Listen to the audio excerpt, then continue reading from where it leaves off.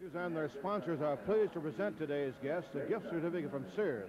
Through Saturday, choose from a selection of Sears Craftsman portable electric tools, sale priced at just $49.99 each.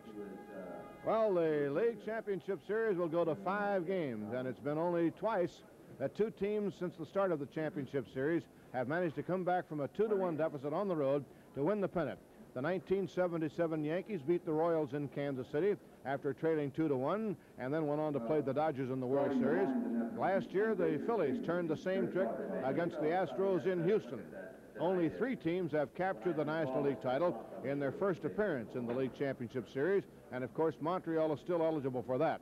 New York, Cincinnati, and the Dodgers were the clubs that did that. New York in 1969, the Reds in 1970, and the Dodgers in 1974. 9 of the 12 National League Championship Series winners have clinched the pennant in their own ballpark.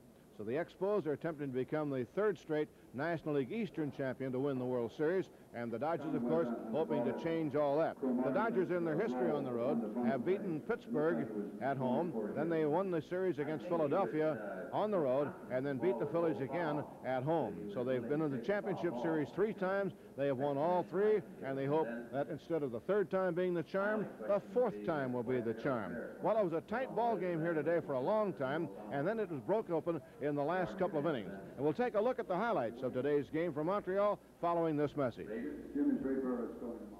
Today's game was a rematch of the 2nd game of the playoffs in Los Angeles, with Bert Hooton going against Gullickson, and the 2 ball clubs battled scoreless for 3 innings, and then the Dodgers got on the board when they got a break as Russell got on an error, and then Dusty Baker slammed one into the left field corner, and that got the Dodgers on the board to make it a 1-0 ball game. So the Dodgers scored first, just as they did last night, but a little bit later on, it was Montreal coming right back, and the Montreal run was set up also on an error as Gary Carter got aboard on the error by Ron Say, and then Cromartie, a wrong field base hit into left field, and that drove in Carter, and the ball game was all even at 1-1, and we played just 4 innings, and it really rocked along then until the Dodgers came up in the 8th inning, and Garvey with Baker aboard after a single slammed one into the left field stands, and the Dodgers had the lead in the ball game by a score of 3-1, a lead they were to later increase as they went to bat in the 9th. But in the 8th inning, White for the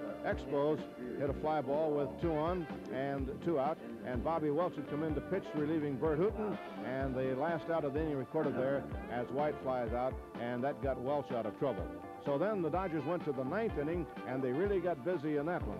And in the 9th, it was Dusty Baker after hits by Yeager and Thomas, and Baker hit one up the middle, and the Dodgers picked up 2 more runs, and that really opened the game up to make it, at that point, 5-1. So Baker had driven in Yeager and Thomas, and Ron Say came up, and Ronnie got a base hit to right field, and he drove in Bill Russell with yet another run, and so the Dodgers by this time were breezing after being frustrated all day long and leaving a lot of men on base. Reggie Smith got into the act as he got a pinch single to left field, and he drove in Baker, and the Dodgers had their final total of 7 runs in the ball game.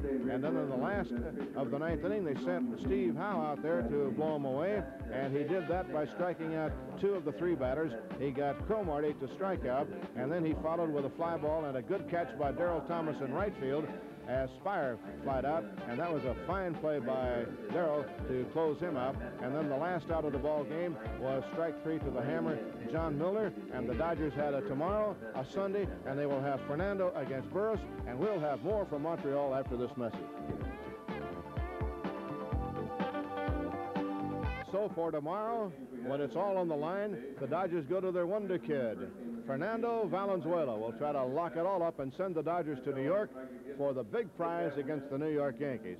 Fernando, who bowed to Burris in the game in Los Angeles on Wednesday, will come back and try to do it this time, and the Dodgers, of course, would like another shot at Burris, whom they figure just couldn't shut them out twice in a row.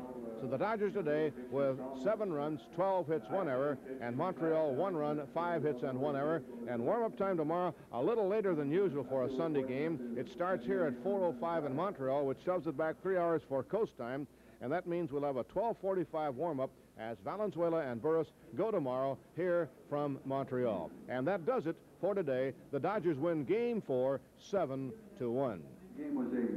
Well, we'll talk to you tomorrow. 12:45 is our warm-up time, so you be around, will you?